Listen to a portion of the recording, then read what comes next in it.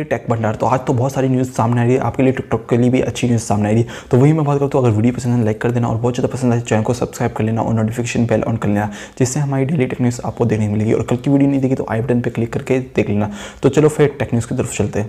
पहली tech news की मैं बात करूँ तो एप्पल की तरफ से आ रही है। अगर आपके पास एप्पल का स्मार्टफोन है, एप्पल का आईफोन 11 एंड आईफोन 11 प्रो, तो आपके लिए बहुत खुशखबरी है, क्योंकि अभी जो एप्पल है उनने ऐसे जो फ्लिमिक ऐप होती है उसको आखिरकार लॉन्च कर दिया है। तो इससे के ज़रिए आप क्या कर सकते हो, डबल टैग आप ले सकते हो। मतलब बहुत सारी आप पिक्चर बना सकते हो, जैसे डबल रोल करते हो आप, एक यहाँ पे रहता है और एक यहाँ पे रहता है, तो ऐसे स्प्रेड करके आप मल्टीप्लेट कर सकते हो। मतलब 4 बार आप डबल रोल कर सकते हो आपके जो आईफोन से उनमें। और वही मैं बात करूँ तो ये iOS 13 में आपको देखने को मिलेगा। हो सकता है आपको धीरे धीरे दूसरे स्मार्टफोनों में भी देखने को मिल जाए आईफोन के। तो अभी आखिरकार ये जो एप्पल है उससे आप टिकटॉक, इंस्टाग्राम, स्नैपचैट जैसी वीडियो आप बना सकते हो बहुत अच्छी इस ऐप के ज़रिए। तो सोच सकते हो कि आप सर्टिफाइड हो एप्पल के ये नए सॉफ्टवेयर से, तो आप मज़ा लीजिए।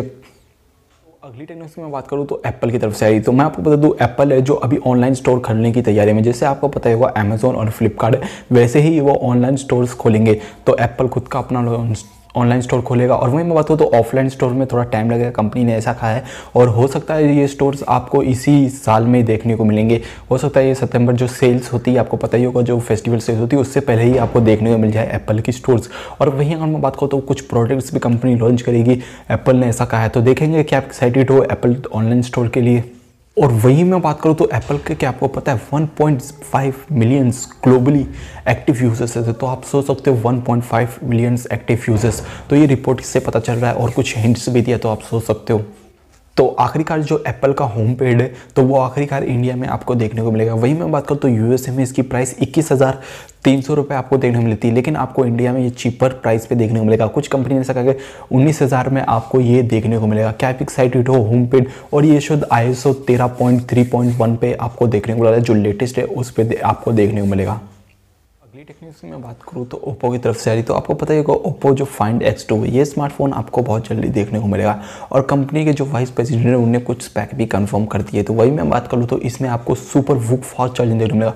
मतलब 65 वाट का आपको फास्ट चार्जिंग देखने को मिलेगा इसमें, जो 30 मिनट में आपका स्मार्टफोन चार्ज करेगा। और वहीं मैं बात करूँ तो 4000 mAh की बैटरी देखने को मिलेगी, 6.5 की आपको एमोलेड डिस्प्ले देखने को मिलेगी। और वहीं मैं बात करूँ तो इसमें शायद आपको 48 का प्राइमरी कैमरा देखने को मिलेगा, जिसमें सोनी के आपको देखने को मिलेगा। और वहीं प्रोसेसर की मैं बात करूँ, स्नैपड्रैगन 865 वाला प्रोसेसर आपको देखने को मिलेगा। और ये 5G के साथ भी आपको देखने को मिलेगा। तो आखिरकार ये स्मार्टफोन भी आपको जो फास्ट एंड आप बोल सकते हो वो स्मार्टफोन देखने को मिलेगा। तो कंपनी ने कंफर्म किया, खुद जो वाइस प्रेसिडेंट है उनने।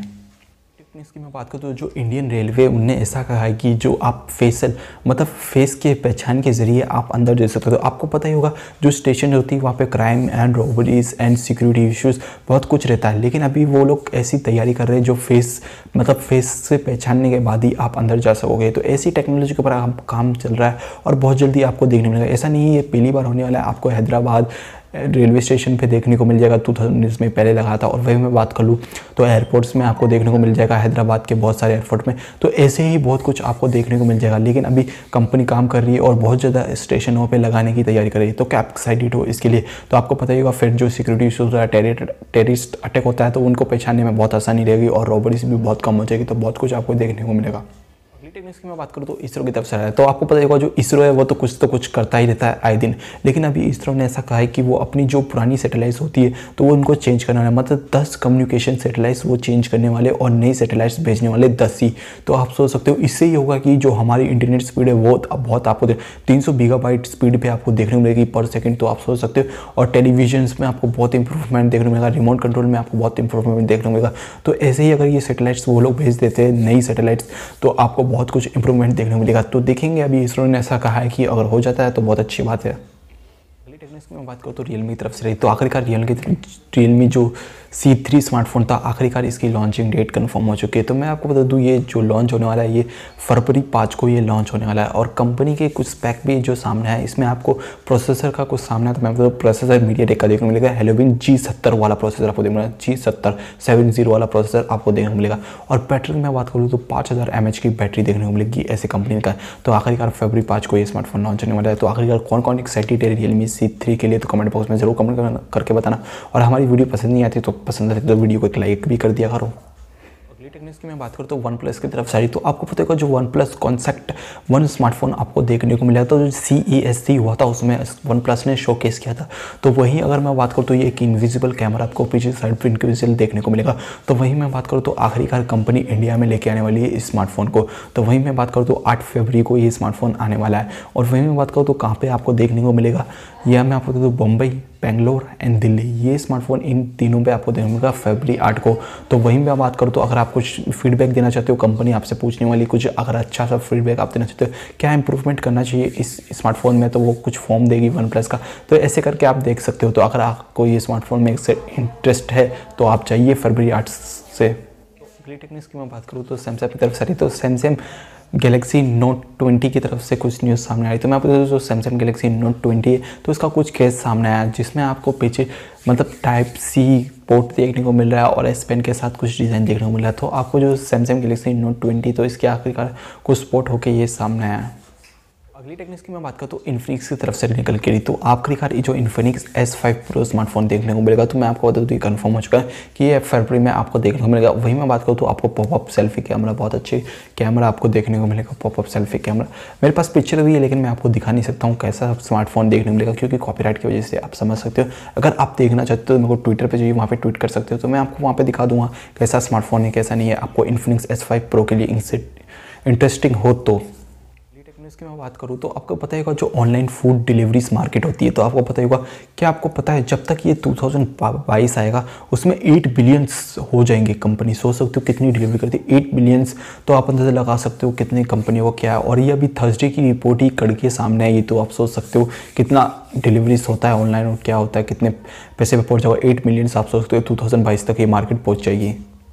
टेक्निक्स की मैं बात करूँ तो आपको पता है जो नोकिया 400 ये एक फीचर फ़ोन होने वाला है, 4G स्मार्टफोन होने वाला है। तो ये आपको पता है पहले स्पोर्ट होकर सामने आया था, लेकिन अभी वाईफाई के एनालॉग पे भी ये स्पोर्ट होकर सामने आया। जो मॉडल नंबर था वो कंफर्म हो चुका है कि नोकिया 400 4G स्मार्टफोन आपको देखने मिलेगा। लेकिन मैं आपको बता दूँ जो स्पेक इसमें देखने मिलेगा GAFP OS पे ये काम करने वाला है, तो आप सोच सकते हो। और इसमें गूगल का सपोर्ट आपको देखने को मिलेगा और बहुत कुछ आपको स्मार्टफोन में देखने को मिलेगा। हो सकता है आपको जो टच स्क्रीन है फीचर फोन में टच स्क्रीन भी आपको देखने को मिल जाए, कंपनी ऐसे करा है। तो देखेंगे, अभी लॉन्चिंग डेट कुछ कंफर्म नहीं है लेकिन ऐसा कुछ सामने आया है, तो कंपनी काम कर रही है अभी स्मार्टफोन पे। टेक्निक्स की मैं बात करूँ तो पहले मैंने आपको टेक्निक्स में बताया था कि जो शाइमी है उन्होंने रियलमी को कॉपी कैट कहा था, लेकिन आखिरकार जो रियलमी मदर शेटी उन्होंने आखिरकार ट्वीट करके उनको रिप्ले दिया है। तो मैं आपको बता दूँ ये रिप्ले क्या दिया है, आप स्क्रीन पे देख सकते हो, ये पढ़ सकते हो, ये हाल है रिप्ले उन्होंने कंपनी ने दिया है। तो आप सोच सकते हो अभी दोनों में कॉम्पिटिशन चल रहा है कौन क्या करता है, तो आप सोच सकते हो।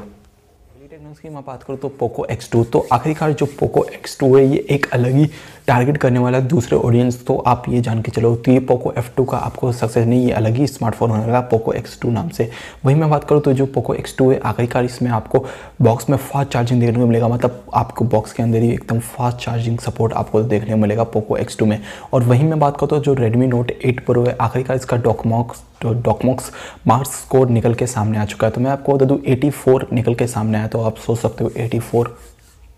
आज के टेक की ऑफर की मैं बात कर लेता हूँ। अगर आप फ्रॉड से बचना चाहते हो, जो फास्टैग फ्रॉड्स होते हैं उनसे अगर बचना चाहते हो, तो आखिरकार गूगल पे ने अपना फास्टैग रिचार्ज सर्विस लॉन्च कर दिया है। तो अगर आप गूगल पे में जाओगे तो वहाँ पे फास्टैग रिचार्ज सर्च करोगे तो आपको देखने को मिल जाएगा। वहाँ पे जाइए, अपनी जो भी बैंक लिंक है, अपने फास्टैग जिस बैंक से किया है लिंक वो बैंक लिंक कर दीजिए, तो आखिरकार वहाँ से आप रिचार्ज सब कुछ कर पाओगे।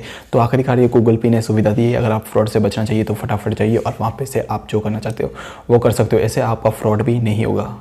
उम्मीद करते हैं आज की टेक्निक्स आपको पसंद है। अगर पसंद है तो वीडियो को लाइक कर दीजिए, पसंद है तो डिसलाइक कर दीजिए, कोई बात डिसलाइक भी करोगे तो। और बहुत ज़्यादा पसंद है तो चैनल को सब्सक्राइब कर लीजिए और नोटिफिकेशन बेल ऑन कर लीजिए, जिससे हमारी डेली टेक न्यूज़ आपको देखने को मिलेगी। और कल की वीडियो नहीं देखी तो आई बटन पे और एंड स्क्रीन पे आप देख सकते हो। और मेरे को चाहिए फटाफट टिकटॉक पे एंड ट्विटर पे एंड यूट्यूब चैनल पे फॉलो कर लीजिए। एंड फिर मिलते हैं वीडियो के साथ। Keep smile and keep support.